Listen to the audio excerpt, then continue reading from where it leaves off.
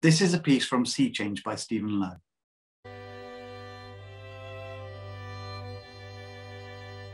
My grandfather was injured by a horse that ran wild at the landing at Gallipoli. Its belly had been ripped open by the barbed wire hidden under the surface of the water. Somehow, in all that carnage, his comrades got him on a Red Cross ship. He thought he was lucky, on his way back to Devon to recuperate. Heaven. But the ship was bombed, not far from here. It sank in a clear glass sea, not one of those stormy days that Ulysses beat his way through. Ideal holiday weather. Of course, a Red Cross should not have been attacked. Geneva Conventions. But both sides, by this time, were running arms and fresh troops under its flag. His ship, however, was the real thing, not sailing under false colours.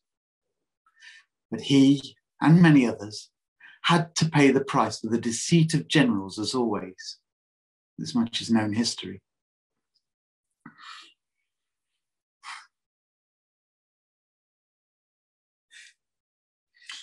As the water poured into his ward, a nurse tried to calm him, although she must have been terrified herself. She wiped his sweat away and gave him a sip of clear water. He thought this gesture absurd as the water rose around their feet. Absurd, but fine. He loved her so much in that moment that it hurt him more than his injury. She didn't try to escape. Perhaps there was no escape. Perhaps it never crossed her mind. That he'd never know. Just as he'd never know if anyone survived.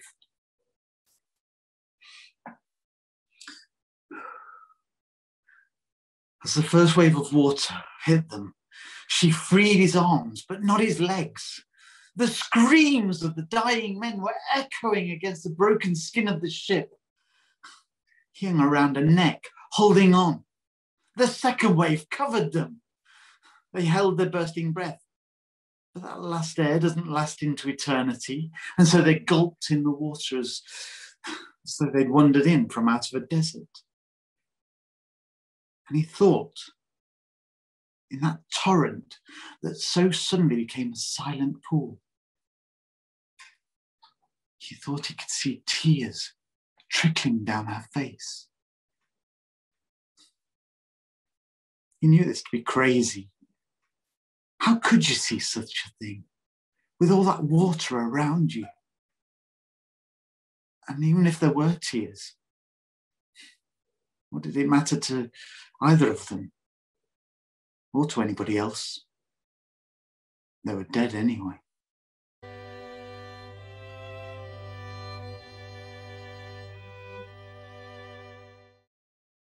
I'm going to be reading a section from Alice's Adventures in Wonderland by Lewis Carroll.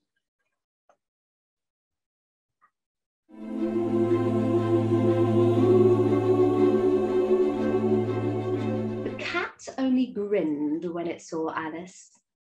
It looked good-natured, so she thought. Still, it had very sharp claws and a great many teeth, so she felt it ought to be treated with respect. Cheshire Puss, she began rather timidly, for she did not know whether it would like the name. However, it only grinned a little wider. Come, it's pleased so far, thought Alice, and she went on. Would you tell me, please, which way I ought to go from here? That depends a great deal on where you want to get to, said the cat. Oh, I don't much care where, said Alice. Then it doesn't matter which way you go, said the cat.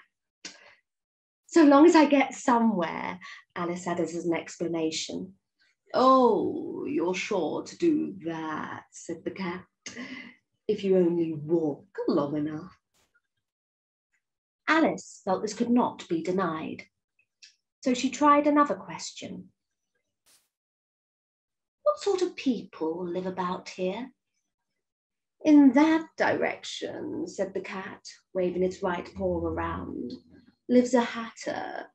And in that direction, waving its other paw, lives a March hare. Visit either if you like. They're both mad. But I don't want to go among mad people, Alice remarked. Oh, you can't help that, said the cat. We're all mad here. I'm mad. You're mad. How do you know I'm mad, said Alice. Oh, you must be, said the cat, or you wouldn't have come here. Alice didn't think that proved it at all. However, she went on. And how do you know you're mad? To begin with, said the cat, a dog's not mad. You grant that? I suppose so, said Alice. Well then, said the cat. You see, a dog growls when it's angry, and it wags its tail when it's pleased. Now I growl when I'm pleased, and I wag my tail when I'm angry. Therefore, I'm mad. I call it purring, not growling, said Alice. Call it what you like, said the cat. Do you play croquet with the Queen today? I should like it very much, said Alice, but I haven't been invited yet. You'll see me there, said the cat, and vanished.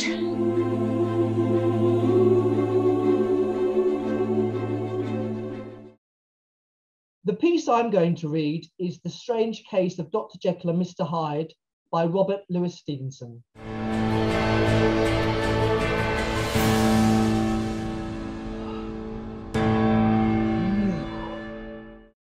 I feel new.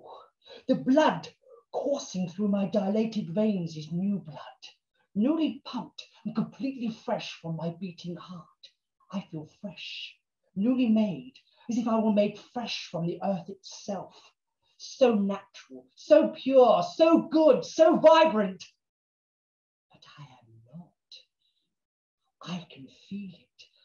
I can feel the evil streaming stealthily through my arteries, flowing throughout my body, my mind, my soul. It is there. It has always been there, but now it is stronger. I can feel its strength. I feel beautiful. There is pain. It is purely physical. It is simply my body adjusting to its new form. The old muscles straining and becoming young. My mind more alive. I can feel it. The pain is beautiful.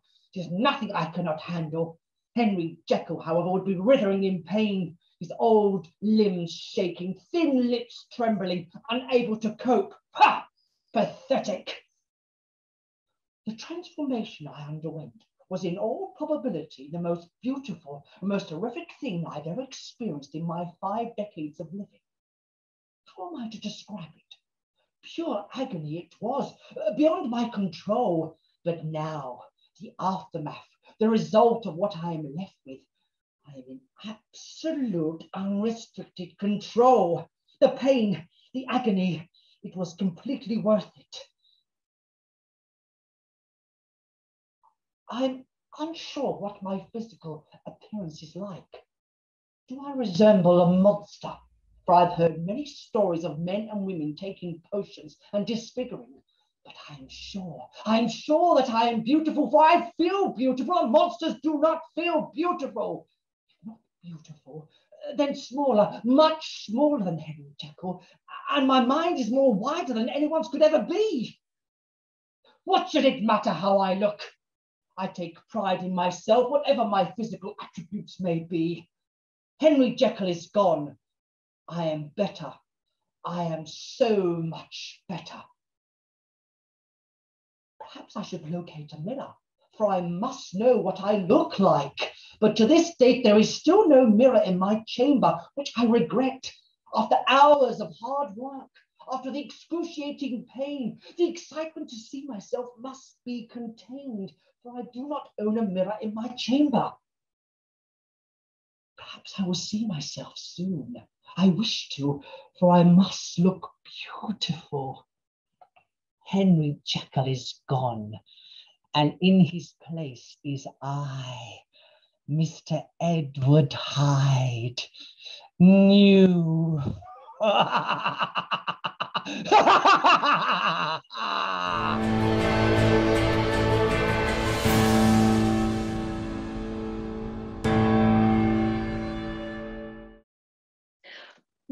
Witch by Melville.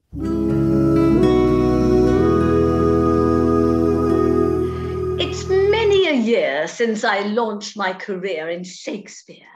At the most tender age, I tottered on stage as a page. I was with Johnny G in, now let me see, 43. Larry was such a dear, and I carried a spear in his leer.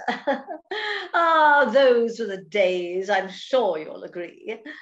But last week, a fringe group from Clacton-on-Sea asked me to tour. It's non-equity rules. You sleep in the van and play prisons and schools for 89 weeks as a witch in Macbeth. A prospect I thought little better than death. But as I've grown tired of just giving auditions, I said I would do it on certain conditions. I told the director, my dear, there is one point on which I'm not clear. We fixed up the sordid finance, so to speak, and I'm working for practically nothing a week. But in which part am I to appear? Which? Is it first witch or second or which? As one who's played Lady Macbeth in her day, I must be the witch with the most lines to say. The tall, scraggy, thin one does not interest me. I must be the hag with a gag in Act 3. If it's the first witch, dear, I should love it. But if it's the second, you know where you can shove it. The second witch part is of slender repute. Though it's got one good line, could I say, I of Newt? To avoid any last-minute hitch, would you kindly inform me, which? Yes, before I pack one single bag, I must know in advance, dear, which hag. There's only one crone, dear, which frankly will do, and I don't mean crone 3, and I don't mean crone 2. It would save some expense if you didn't have 3. Why not lump them together and only have me? Do you know, dear, I think it would work if I were to say nose of Turk and that bit about drabs in a ditch. I just want to know, dear, which raddled old crow, dear, which? And another thing, dear, would you care to explain what the witches will wear? He said nothing. They're nude, not a stitch. So I never discovered which.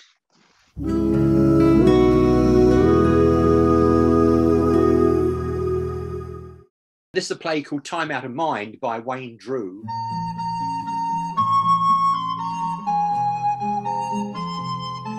A single scheme to flee my fate and save my life. That was the plan. And with Tom Walsingham's dear aid, we soon secured 3 foul men who in the darkness would assist. One came for great advancement, the other 2 simply for hard cash. And thus, that grim, unholy crew, they set to work to liberate me. 9 whole days I waited there, in no small fear I do admit, till they procured the body stiff of some poor murdered wretch, no older than myself he was, who'd been done to death. Oh, by others' hands, I'm most relieved to say. At least, that's what I'm told, and I never dared to question it. Kit Marlowe's murdered in a tavern brawl. Yes, that is what was said by all. The ugly rumour set abroad that the wretched deed was done by a bawdy serving man, a rival in a love affair, was most offensive and untrue, especially if thou saw the hideous wretch. And if I were now still alive, and met the perpetrators vile of such base nonsense scurrilous, I'd deal with them. Yes, that I would. And thus a poor wretch's corpse was substitute, his body for my own. A deed that then confused all, the jury, judge, and entourage. And so the corpse was fast conveyed, all hugger-mugger, and quick placed in a dank, unmarked grave in the churchyard of St. Nick's in Deptford town. Oh, a sordid spot at the best of times, that Deptford is. And at the worst, well, best not think on it. Still, I was left quite free at last to make a hasty and concealed retreat to where thou findest me right now. And here Kit Marlowe sits, newborn as Walter Hart.